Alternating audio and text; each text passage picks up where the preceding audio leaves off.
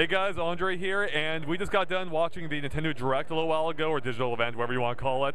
So we're going to give our raw impressions real quick. I get the whole crew here to do so. So I'll start things off since I'm holding the microphone. Overall, I thought it was an okay show. Like, I was a little bit let down compared to our expectations. What's funny is a lot of our predictions actually did come true. It's not in the form we expected. We got a new Paper Mario, but it's a crossover on 3DS with Mario and Luigi, which actually looks pretty sweet. We got a new Animal Crossing on Wii U, but it's a board game. And then we got a new Metroid Prime, but it's on 3DS and some co-op thing. So very odd, some very odd, unexpected games. But by the same token, some of them look like they will be a lot of fun. And I actually thought Star Fox Wii U looked fantastic. They really came through. I was very skeptical of how it would turn out. And granted, I still haven't played it yet, but we will soon. But based on what I saw, I thought it looked great, and I love what they're doing, the transformations. It just looks very promising. So I love seeing the Star Fox 2 callback in there, being able to turn into the walking tank. So yeah, overall, I thought it was okay. If I had to choose, I would say Sony probably had the best conference for their fans, but you know, so Nintendo had some interesting stuff. I didn't see Mario Tennis coming, so there you go.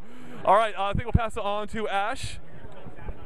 All right, so yeah, you know, I think it was pretty patently average. I mean, there's some cool stuff in there. I'm super hyped for Mario and Luigi Paper Jam.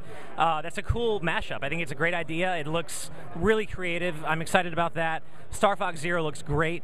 We found out after the conference or the event that Platinum Games is making, and I think that would have been a good thing for them to say during the show, but whatever, that's really cool. You know, Mario Tennis, I don't personally care about it, but that's not something we saw coming. But Andre, I think you kind of nailed it when you said that they seem kind of tone deaf this conference, because they're bringing games that we kind of want, but not in the way that we want them. Like, again, Animal Crossing Wii U, it's a party game. I mean, the Wii U has enough party games already.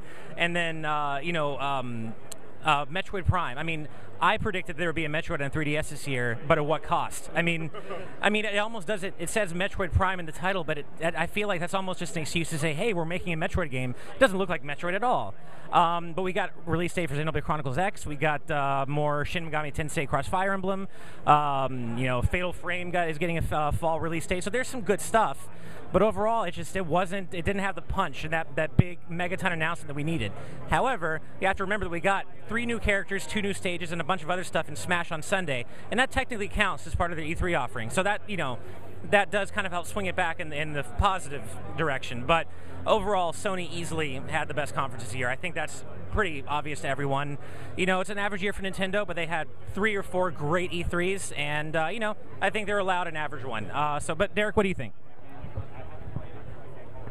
I think it was fine. It wasn't obviously the problem is that there wasn't that one big game that just blew everybody away. That was a surprise and just everybody could get behind. We had Star Fox Zero. It looks great. Can't wait to play it. All R-Wing and just the transformation stuff, that's a great way to just change up the gameplay, but still keep it all in vehicle sections, which is what everybody wants. It seems like a really great way to evolve it.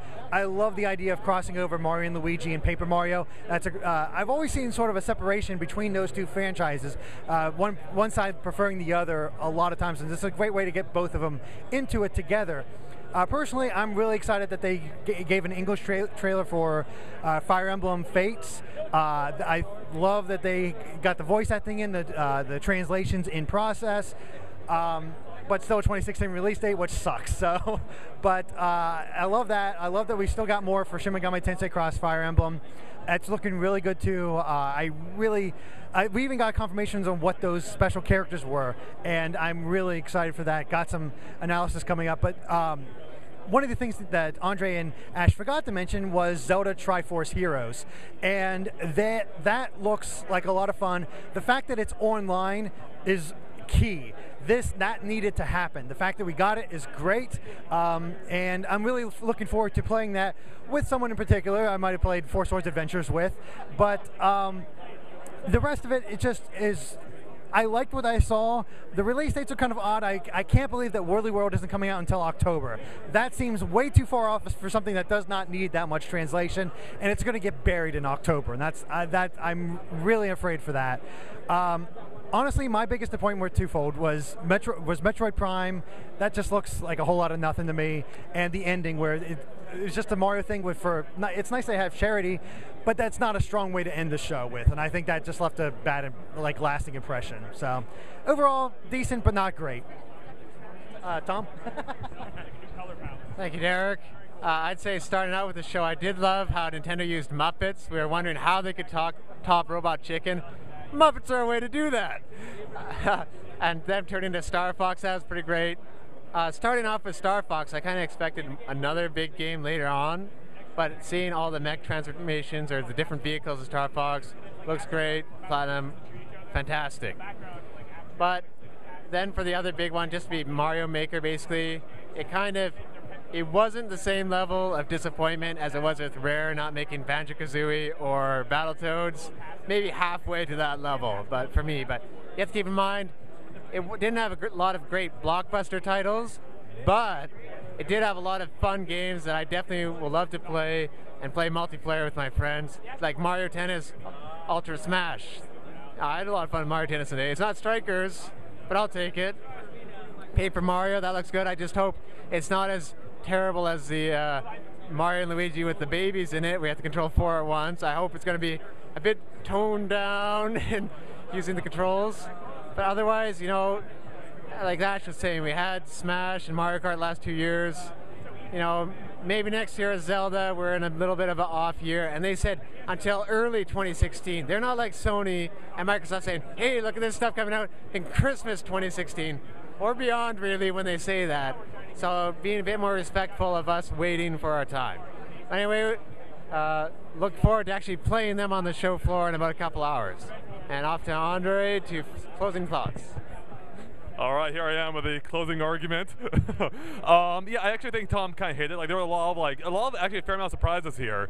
There's nothing like huge like A-list really besides Star Fox. So I think there's a lot of good content there. Just nothing like super exciting in and of itself. With that said, we're gonna go play them very soon. So expect tons of videos coming from the E3 show floor. In the case, as with a lot of Nintendo games, a lot of them play better than they look, and I expect that to be the case with some of the ones we saw today. So we'll be back soon with more raw impressions, more gameplay videos, more discussions very soon. Stay tuned, and RIP your sub boxes. All right, see you guys. Bye.